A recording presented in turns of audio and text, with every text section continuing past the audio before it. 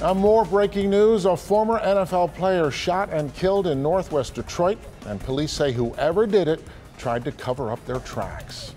The former Buffalo Bill is one of two people found dead in a basement of a home. Both appear to have multiple gunshot wounds. Sean Lay is live on the scene. Sean, do police have any suspects in this case?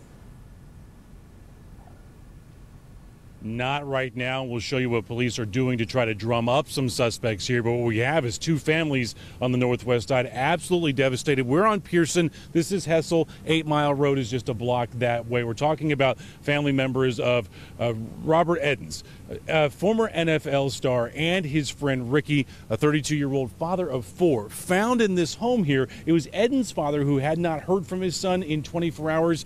At 6 o'clock tonight, he went rushing to the home and went inside, and he made an awful discovery.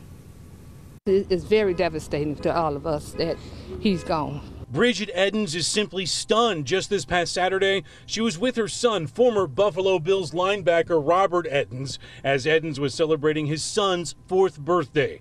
At 6 o'clock tonight, Edens' concerned father came to check on Edens at Edens' grandmother's home on Pierson, finding the former Crockett High School football star shot to death in the basement, along with another man, family members identifying him as 32-year-old Ricky McFarland, a father of 4. We know one room was ransacked, TVs left on, and gas filling the home. They try to blow the house up. They had the TVs on. The whole house smelled like gas. That's why we can't go in there. The whole house. They tried to blow. They ransacked it and everything. Police tell us whoever shot and killed both men were trying to cover their tracks. The gas was on from the stove. Somebody left on. The pilots were not lit, so it looks like it was an intentional act. Edens played for Ball State, signed with the Bills in 2011. After 1 year, injuries sending him out of football and back home to Detroit and a big family that loved him. So I'm just so numb. I can't tell you. I can't cry. I can't do nothing. All I know, this is just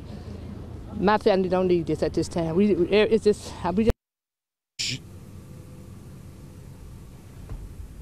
Back here live on the northwest side, all this shock for back here live on the northwest side, all the shock here by both families of what's happened. The bottom line is there are no suspects at this time. Detroit Police Homicide investigators all over this neighborhood, going door to door, looking for any witnesses, also talking to family members to see who might be responsible for this double homicide. We're live in Detroit tonight on the west side. Sean Lay, Local 4.